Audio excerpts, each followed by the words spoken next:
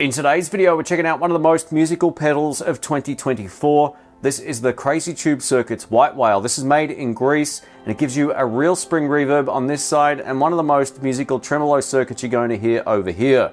You're about to hear this in the context of a jam track, going through my Marshall DSL 40CR back here, and then we'll get over to some isolated tones in just a bit. Before we get into it, a massive thanks to Crazy Tube Circuits for sending this out. If you want to take a look at this, I'll link it down in the description box below. Here we go.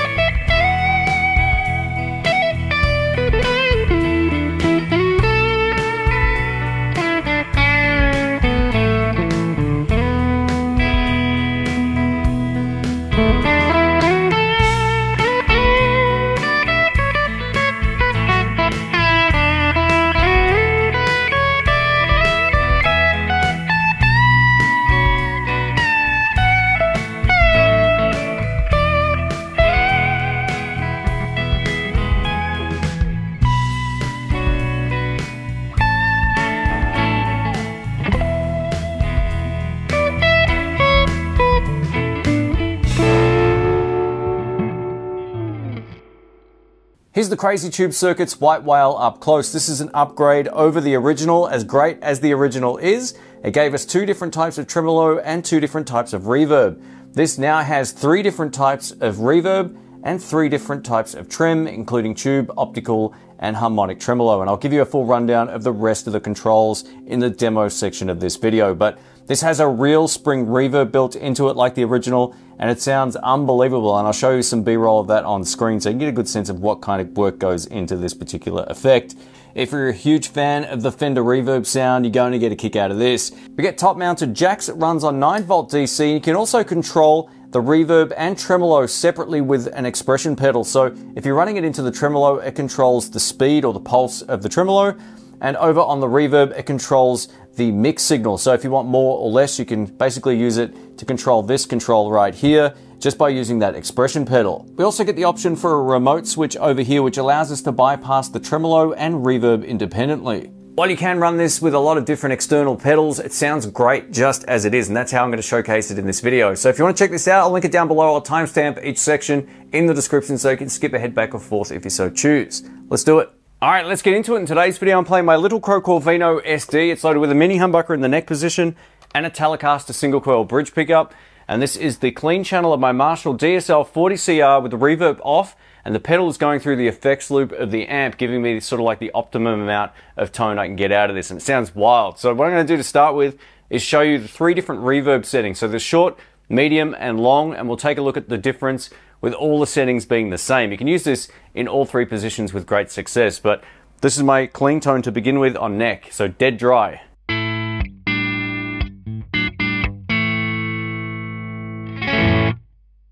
So there you go, that's just the amp mic'd up with an Austrian Audio OD5, and this is the short.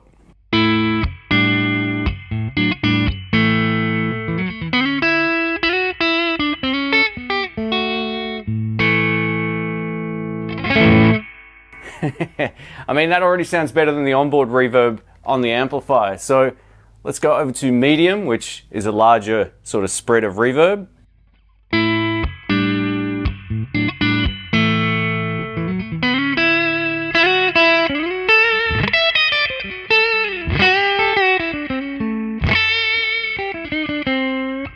I used a bit of that on that intro track as well.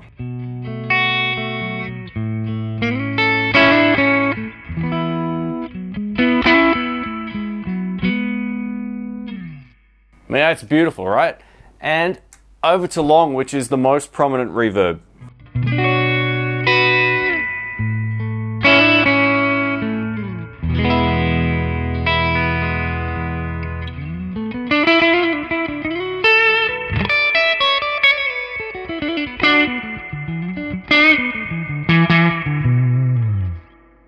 If you know my channel, you know how much I like reverb. It kind of inspires my playing. It sounds a whole lot nicer than this. Yeah, I mean, have a listen to that, right? And back on, just for kicks.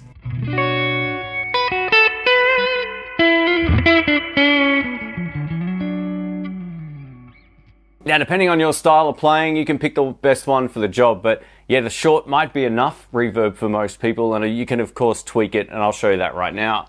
Up next, I'm going to show you each of the 4 controls around the center toggle switch. So we're in the medium setting, and we're going to adjust this one. So this is how it sounds on both pickups, with everything set to 12 o'clock basically.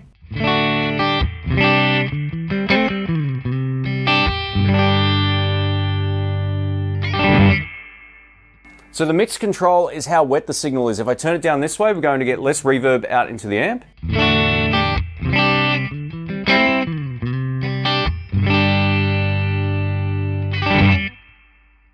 And the opposite way, as you can probably hear it creep in there, it's going to be way more prominent.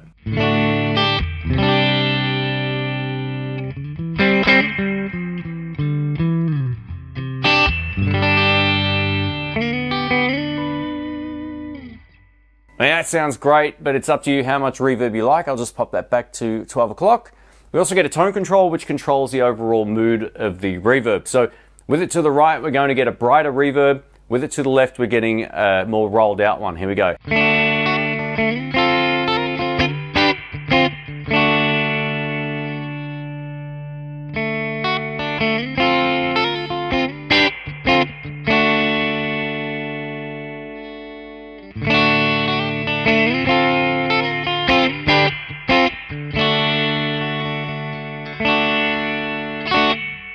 So that does influence the tonality overall, which is great. So I actually like it to the right a little bit more. So I'll leave it at about 2 o'clock. Now the volume control is literally how loud that side of the pedal is. So let's take a look. I'll go to neck pickup now.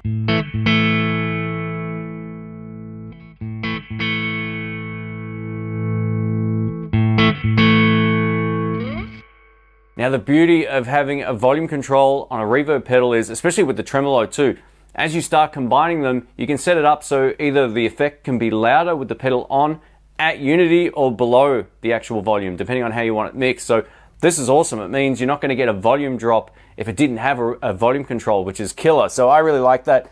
It's that simple. It's just the volume control. And lastly, over to the dwell control here. Now, this does more than what most dwell controls do, which is the decay of the effect. It says it controls the strength of the signal that's going to the power amplifier that drives the spring reverb tank.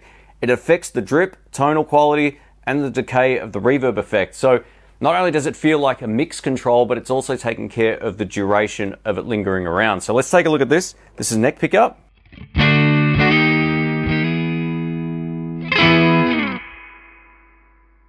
Sounds so good. Let's crank it up so it's going to be more prominent.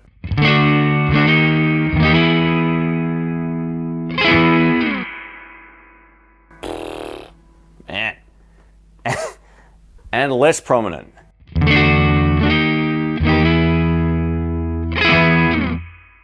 So you can still hear it in the background there, but it's definitely not as prominent.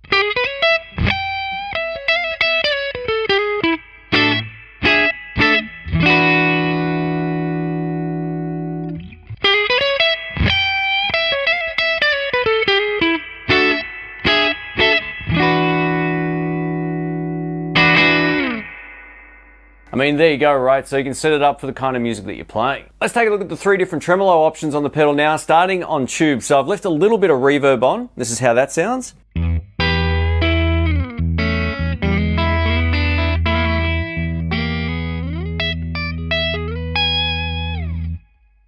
All right, tube, which sounds very 3D in the room.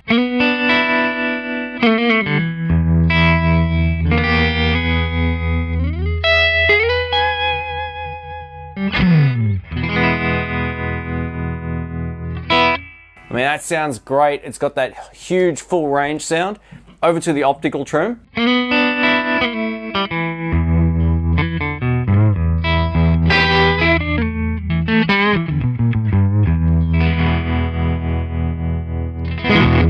It's a bit more subtle, that one, but it still sounds very good. And over to the harmonic trim.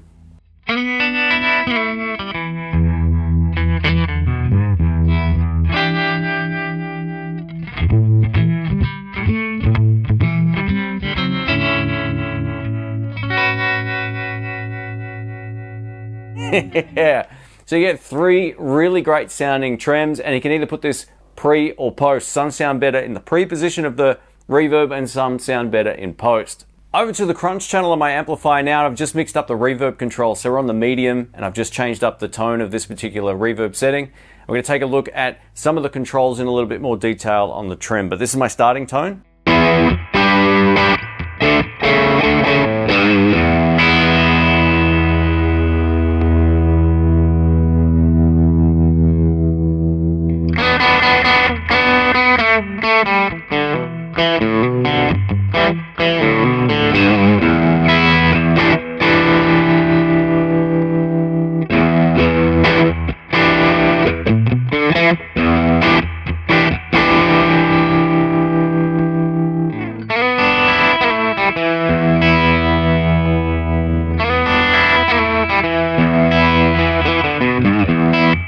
So you can hear a difference in the intensity of the tremolo depending if you've got it in pre or post. I actually prefer it in post for this particular one, but the optical tremolo might sound better in pre. So let's give this a shot.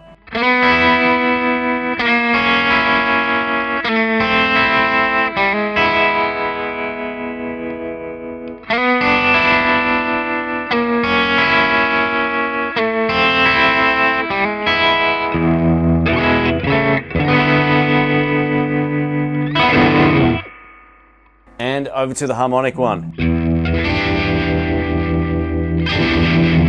So that sounds very compressed to my ear like that. Let's try post.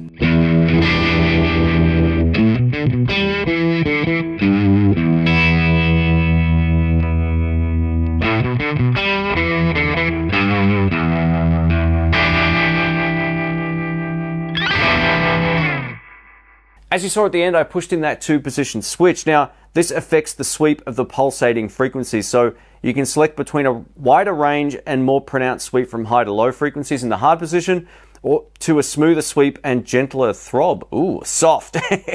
So you can basically pick from one of 2 voicings for this particular effect. Let's take another listen.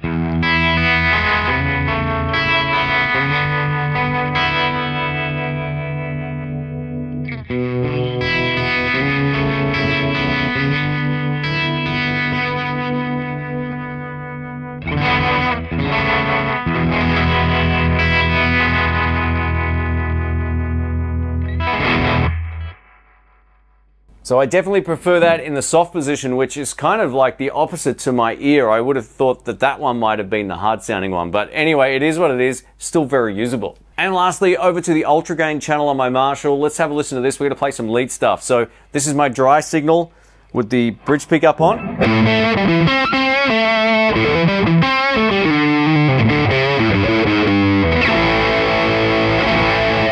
I love the sound of this guitar and amp, man. It is special. Reverb on for sort of like a big 80s kind of reverb.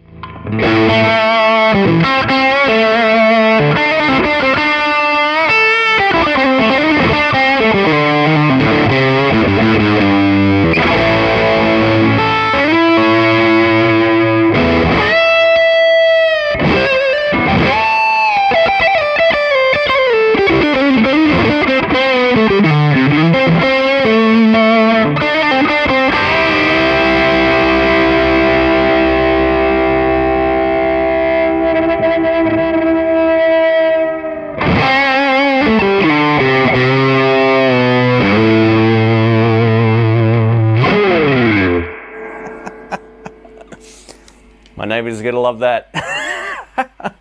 Let's wrap this video up. Just to let you know, I'm gonna put this in the best of 2024. Without question, I absolutely love the tone of this, both on the reverb and tremolo, and I'll explain why. So for those who already know the channel, I've had this Marshall DSL 40 back here for 6 years. I did a long-term review video on it, and I still critiqued the lackluster reverb. This pedal on the short reverb setting sounds so much more full and more musical on my Marshall than the onboard reverb. It's not even close. So I might do a follow-up video about that actually, because this just felt so much better to play. It sounds better, it feels better, and I can react to it better. It's a really great reverb. So I also loved how it sounded with the high gain tone at the end. I mean, that was just killer. If you like those big sort of 80s reverb sounds, you can get it out of this as well in the long setting.